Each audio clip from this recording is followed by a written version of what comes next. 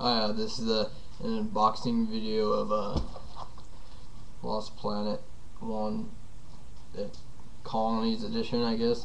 Bought this at Walmart for $15 today, so go get that if you want it. It's pretty cheap for new game. Not new, Jesus. This came out like 20 years ago. So yeah, I'd probably get it 15 bucks.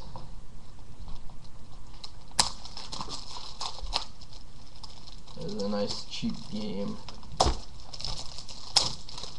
I played this before, but I never beat it because I didn't like it.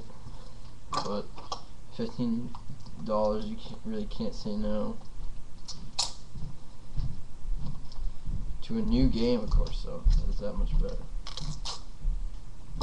I hate this safety tape, man.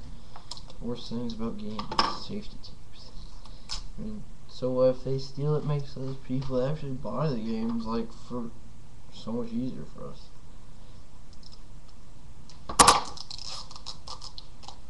That's one good thing about the future of like digital downloads is that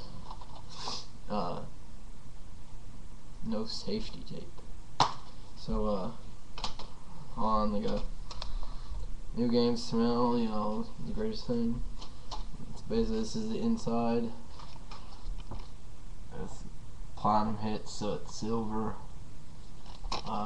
There's the back, by the way. Exclusive features. You get 3 new single-player campaign modes, 10 new weapons, 5 new playable characters, 20 multiplayer maps, including 4 brand new maps, cross-platform combat, play together on Xbox 360 and PC. So, that was a nice little advertisement. Pretty big manual, so, like, Ubisoft is, like, supposed to, oh, that's a pretty cool picture. Here's a manual, it's pretty cool looking. Here's the back. It is like an acrid, I think it is. Pretty extensive. It's pretty big. It's not 4 pages. It's like almost 40 pages.